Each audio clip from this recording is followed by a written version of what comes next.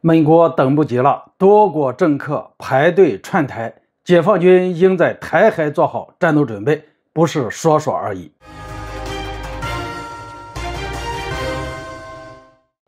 大家好，我是肖映华。根据目前得到的消息来看，美国在台海问题上似乎有点等不及了。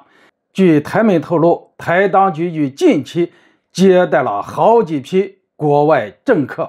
其中就包括了美国一个智库代表团、英国议会议员率领的代表团，以及德国教育部长和捷克的一个大型代表团。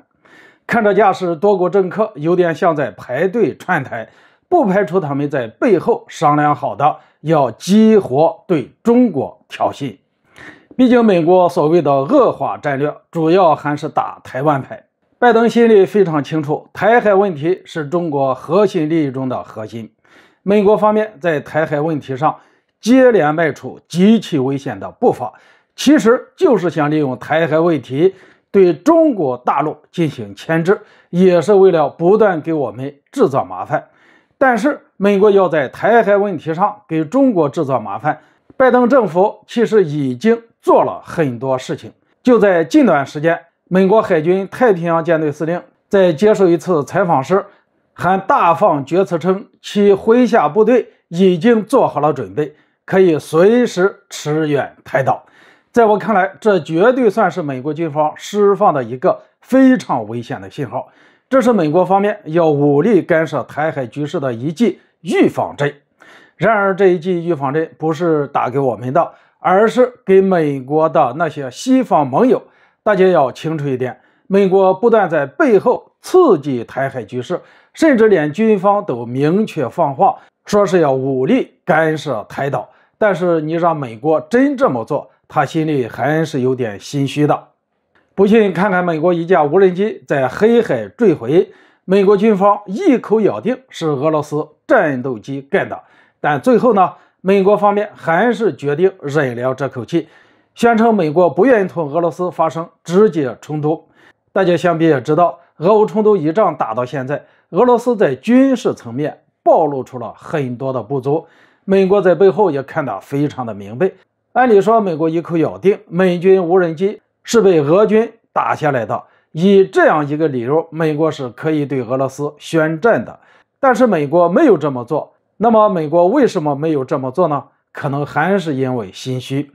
所以在我看来，美国在台海问题上叫嚣的虽然非常的厉害，军方人物站出来说可以随时驰援台岛，可能就是在虚张声势，也是在给西方盟友打预防针。什么意思呢？就是美国要用这种行动告诉盟友，我们已经打算武力干涉台海了，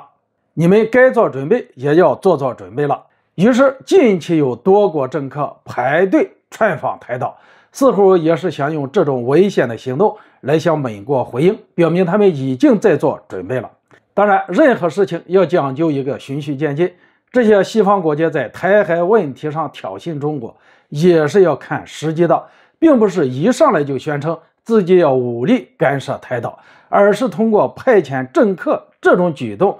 先来试探一下中国的反应，然后再做打算。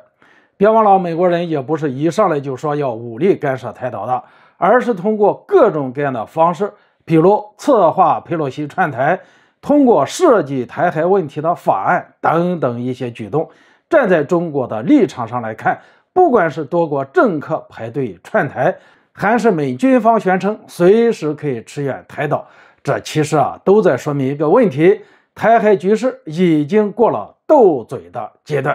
面对美西方在台海问题上的挑衅，我们不光要动嘴表示反对，这种方式已经不行了，而是该考虑动手了，要用实际行动表达强烈的抗议。直白来讲，就是解放军应该在台海做好战斗准备，而不是说说而已了。